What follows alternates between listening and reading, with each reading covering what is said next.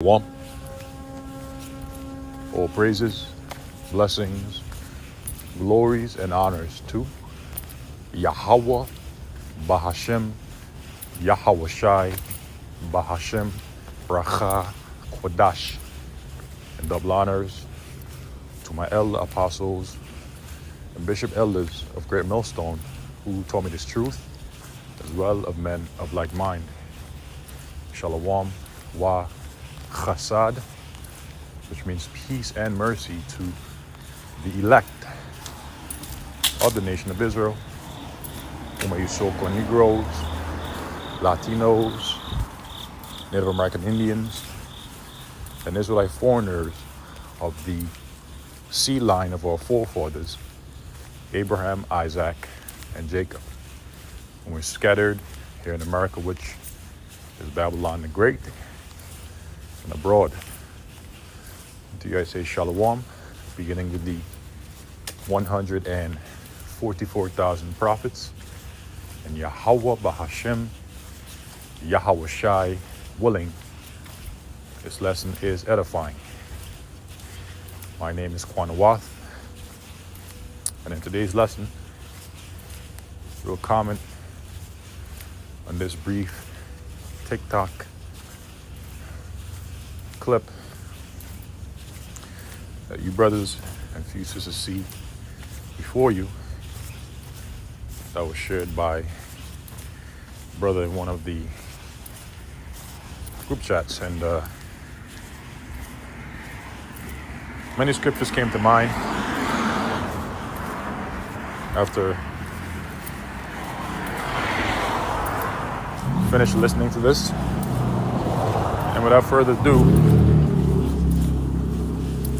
let's take a listen together and then filter everything that is said by the scriptures.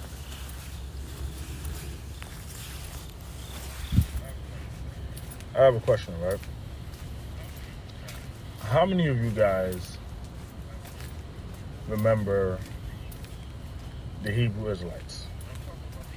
When I'm talking about the Hebrew Israelites, I'm not specifically talking about the people in the Bible per se. I mean, same thing, right hand.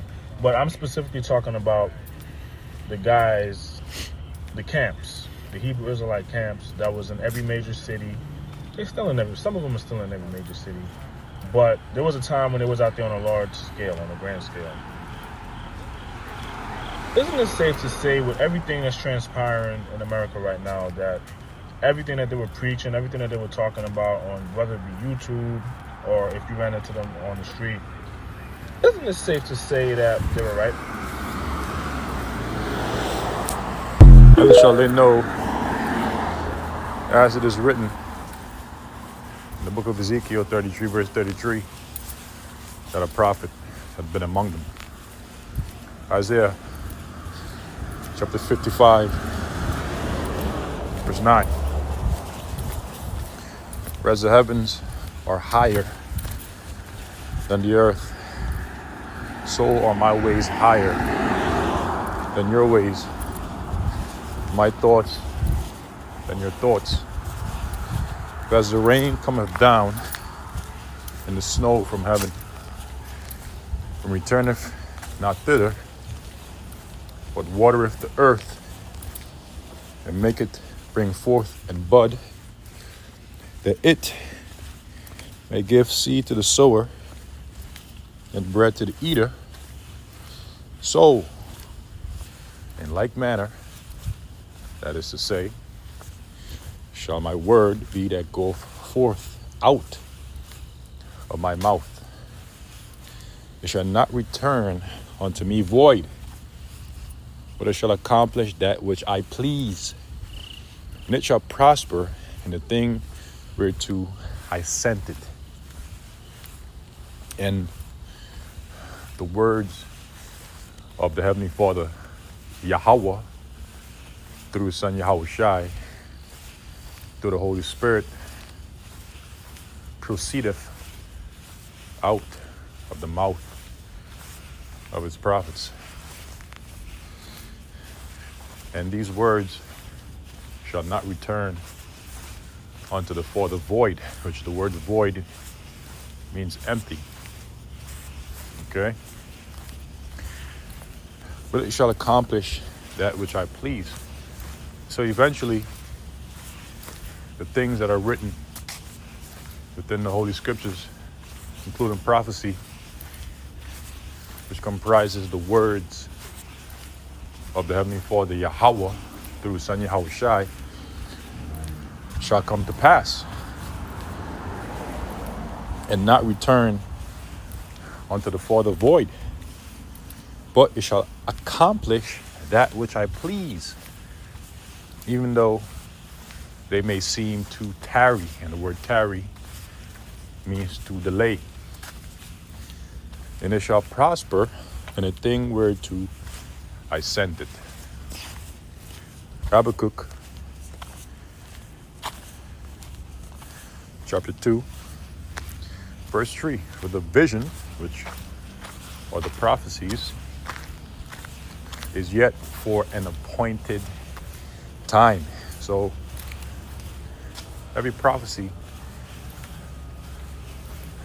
including past and present, have been and are set for an appointed time. Even though you will have those of our own people that may not believe, but the scripture says to let not the incredulity, which when you examine the word incredulity means unbelief, right? And the scripture says let not the incredulity, which is the unbelief of them, trouble you. How you doing, brother? All right? Because you're going to have those of our own people that are full of incredulity, which is unbelief. Unbelief of what? Unbelief of the scriptures. Unbelief of prophecy. All right? So don't let the unbelief of them trouble thee.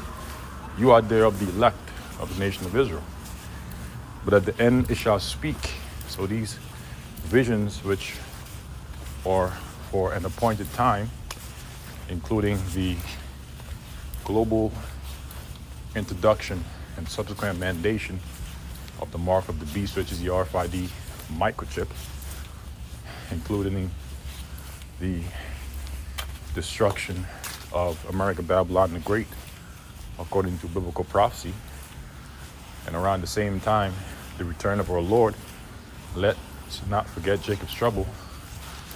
These are all examples of visions, prophecies that have been set for their appointed time. And though they may seem to tarry, though they may seem to delay, wait for them.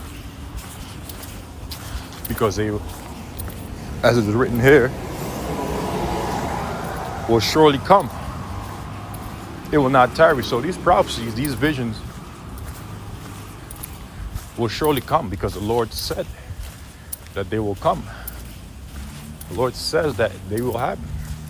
They will not return unto him void.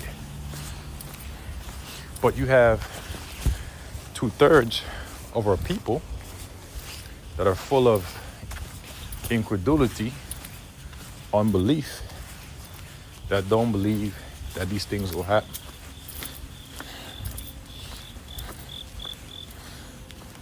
This is the book of Ezekiel chapter 12, verse 21. And the scripture says, so what if some did not believe? So what if they don't believe? Who cares? Most I don't care if they don't believe. 2/3 they're going to get wiped out.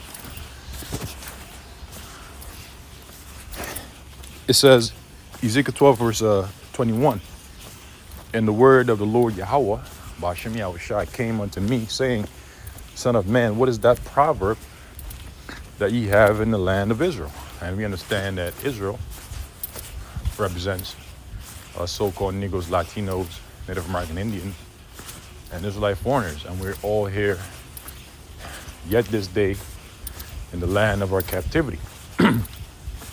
for disobedience against the Father, Yahweh, through His Son Yahushai, right? So, son of man, what is that proverb that you have in the land of Israel amongst the Israelites, amongst so-called Negroes, Latinos, and Native American Indians and Israelite foreigners, saying the days are prolonged? So they're saying that the days of the visions of the prophecies of the Heavenly Father are prolonged. Oh, that's going to happen 20 years from now, 10 years from now. That's going to happen in the next lifetime, next generation.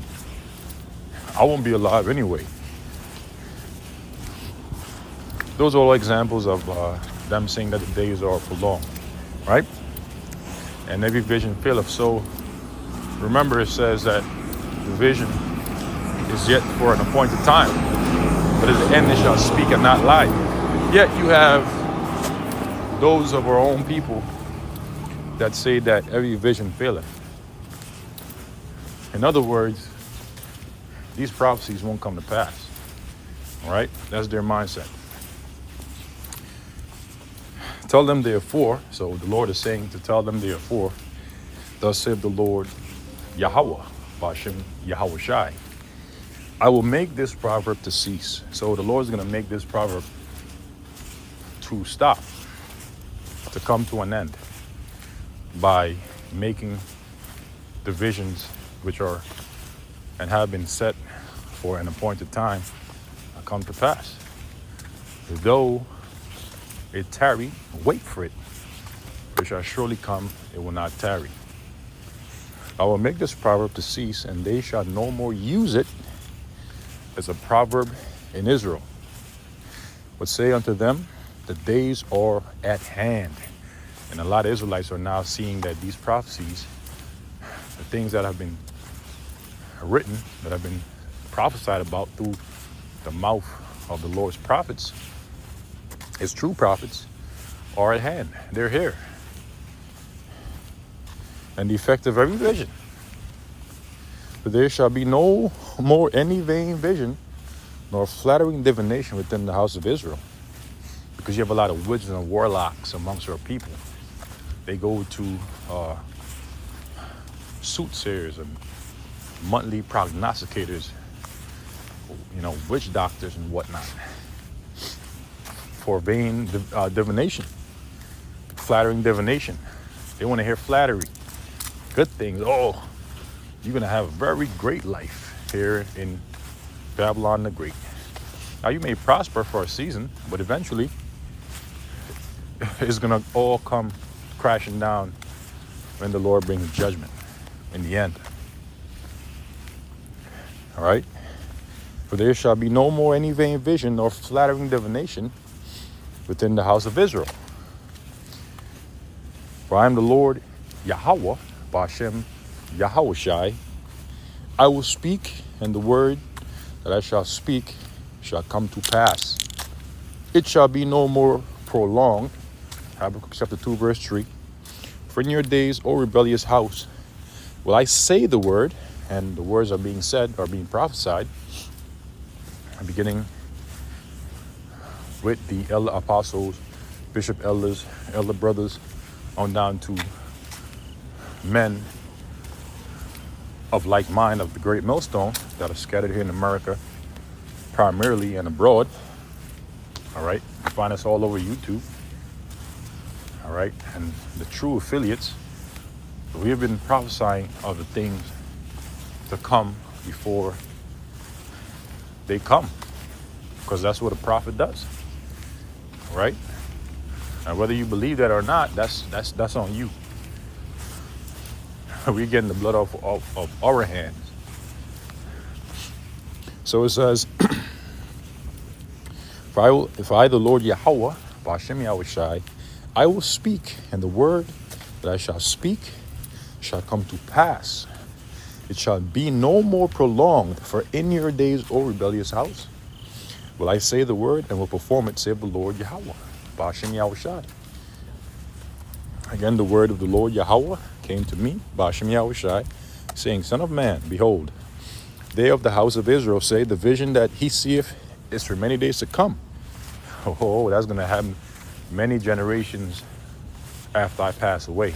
I'm not going to be here to see these prophecies come to pass. That's their mindset. That's their sentiment. All right? That's going to happen 20 years from now. Oh, you guys have been speaking about the same thing for 10 years, 20 years, 30 years. What happened? And then eventually, judgment appears out of nowhere. And then that's when they say, oh shit, these guys, they've been talking about this for all these decades. Shit, I was wrong about those guys, man. It says the vision that he seeth is for many days to come, and he prophesieth of the times that are far off. Therefore, saying to them, thus saith the Lord Yahweh, B'Hashem Yahushai, there shall none of my words be prolonged anymore, because we are living in the times of prophecy, baby. Prophecy. But the word which I have spoken shall be done, saith the Lord Yahweh, B'Hashem Yahushai. And finally, Ezekiel chapter 33, verse 33. And when this cometh to pass, lo, which means to look, it will come, then shall they know that a prophet had been among them. So that's when they're going to realize, just like this guy is slowly beginning to, that a prophet had been among them. All right? So the Most High is about to bring a lot of death, judgment, misery upon the earth. All right? For all the wickedness. So with that, I say shalom to the elect of the nation of Israel. I'll catch y'all in the next lesson. Lord's willing. Shalom.